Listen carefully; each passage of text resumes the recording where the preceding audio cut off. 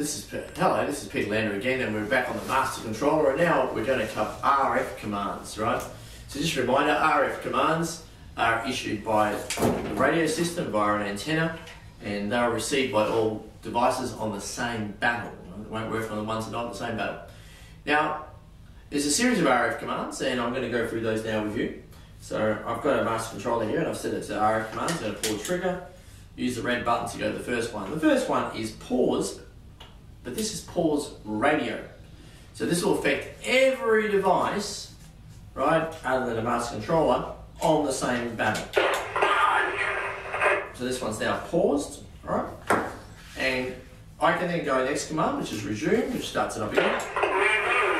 See, that's resumed. And I didn't have to really aim at that. I mean, I could have been pointing in any direction for this radio system. Obviously, when you're doing any RF commands, it's a good idea to try and have your master controller such that the antenna is running vertically. It will then tend to transmit out this way rather than up and down. Have it on the side or whatever, you're going to get a poorer performance. And it's pretty similar to the receiving gaming guns. You know, if they're actually in an upright position at the time, the antenna up, you're going to get better reception if they're lying down on the ground or on their side. And you know, if the players are actually in a or behind like a serious building or in a trench, I mean, it's going to affect performance. But you still should generally get 80 to 100 meters, but it really does depend on the battlefield. If you're using a larger battlefield, look, a radio repeater is a really good idea. You can take a spare gaming gun, or if you've got a spare, and configure it as a radio repeater and put that on some high ground somewhere to bounce your start and end signals around the battlefield. Look, kind of in a dense jungle field like we have at Thunderbird Park, I'll often actually have 2 radio repeaters set up to bounce the signal all the way down so that everyone starts. So after resume, I've got an end command, so I can just end the game. Right, now here's the trigger, I've got to pull the trigger, then I have to push the red button once to confirm that I want to end the game, and then pull the trigger. Now, this is because we've done this on the confirm, because you don't want to accidentally end the game. That would be bad. So, so you have to confirm, and similarly, if you're doing a start, all right, which will be, all right, I have to confirm, and then, so it's trigger, red button, trigger to confirm, right? Now, after the end command, the next thing actually says game timer. Now, the game timer in itself is not an RF command, but it is. It belongs here because the next command after game timer is start, and when you start a game and you've set a timed game, it's going to run for that amount of time before the game automatically ends. This is a great feature. I love timed games. Ever since I've had timed games, my sessions that I run a lot of sessions still, tend to run on time. I don't have to keep watching my watch to find out where we're up to.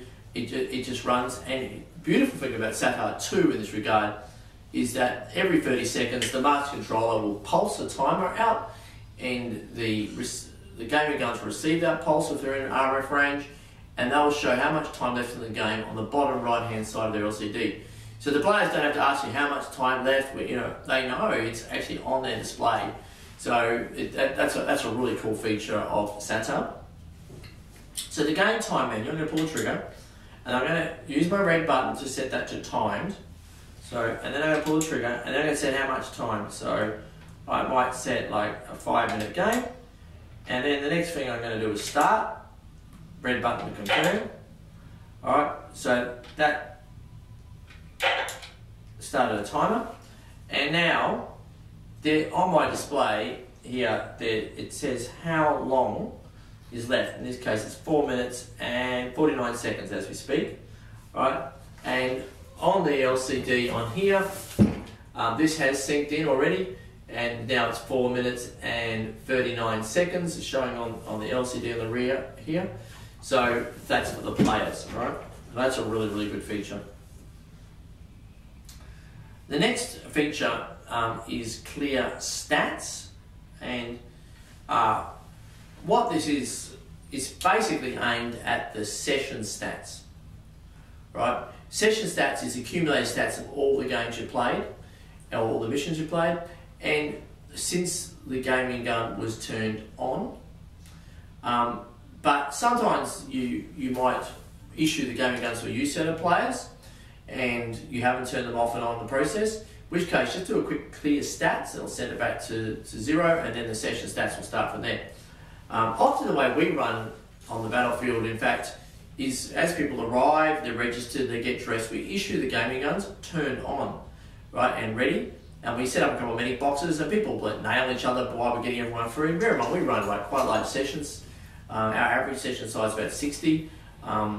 I ran a group last week for 260 at once. It's a big game. It was a 135 by about 125 church group, and we could issue the guns, we could issue the medic boxes. They were all zapping each other while we get it all through, and then when we're ready to brief them, you do a pause radio, right?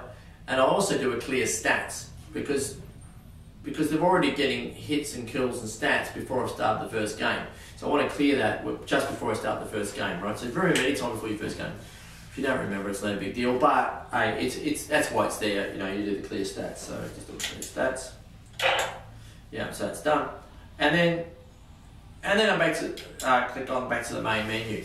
So that's what the RF commands are for. They really help you run a session really efficiently. Look, and I think that's something, look, Battlefield Sports, because we are operators. I've been operating games for 15 years. I've always been striving for how do we run really compelling games? How do we do it practically? How do we do it on the lowest staff requirements?